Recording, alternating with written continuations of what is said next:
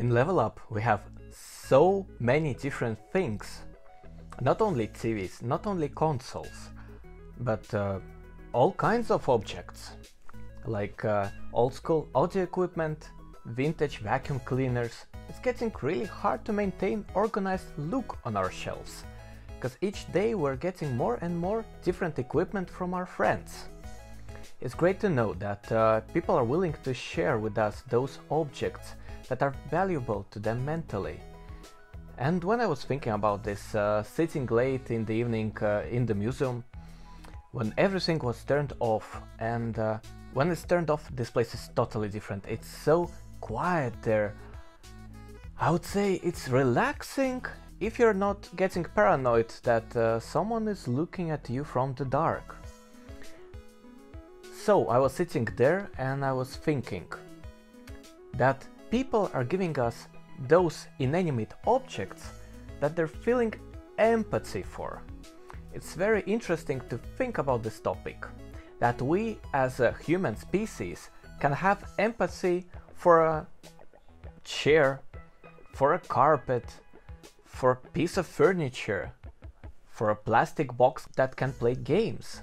They invoke warm feelings inside of us. And our space, our museum, is full of those special things, special objects that are special for only specific people. But when all of those objects are in one space, this makes our museum very valuable. Because many people, most of the people coming to the museum, can find those objects that are connected with them somehow from their childhood, from their life. They invoke inside of the people warm feelings of happier times.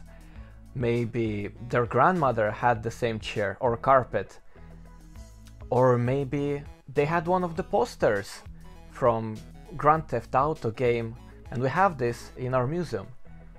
It's a great thing that this space and this place as whole invoke positivity, positive emotions. And in the museum we built this kind of diorama. So what's a diorama? Diorama is usually full-size replica or scale model of some kind of event from history, scene of nature or cityscape. But here in the museum we have a diorama of a living space, living room, that someone might had in their life. Of course it's not perfect. You can see that it's just a painting, it's a replica.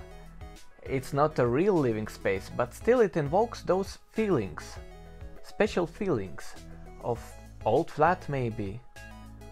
You're coming to the place that feels lived in, that have those special objects that may have a connection with you.